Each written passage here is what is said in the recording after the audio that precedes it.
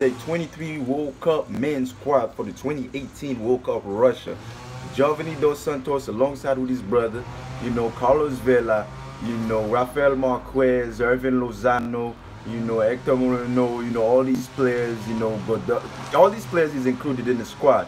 But reading down the 23-man squad for Mexico, a player that I thought for sure is gonna make the squad was Jonathan Gonzalez. We all known the story about Jonathan Gonzalez, born in the U.S., in California to Mexican parents, chose this and opted out after being neglected by the U.S. or feel neglected by the U.S.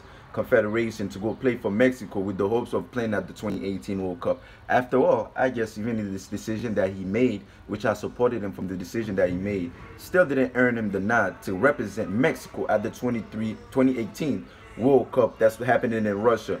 But besides that, man, Mexico, we all have known the usual suspect, Ochoa, the long-time serving goalkeeper. We all know these players was going to be in the 23-man squad. But the fact of the matter is that, okay, now that this guy, the coach, he basically played with the media stating he had known his 23-man squad. Then the other week, he said it all injuries. We got to see how it is shaping now. And which is, they just don't sound like a coach or a manager, that's for sure to me.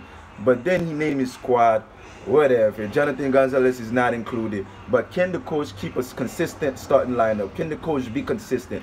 Can the coach, not actually place players out of position? And can Mexico beat the curse of passing the round of 16? This squad definitely got to do it, man. This squad definitely could do it. I would just hope to see Jonathan Gonzalez supplying Irvin Lozano on the wing, but that's another story for the next World Cup, if he even makes the Mexican squad, which he probably will, because most of the Mexican midfielders and players is aging. We're moving on into passing the torch. Probably next 4 years, the next World Cup, we'll see a whole bunch of new Mexican kids hungry, ready to represent their national teams. But you know what I mean? Arriba, let's go Mexico.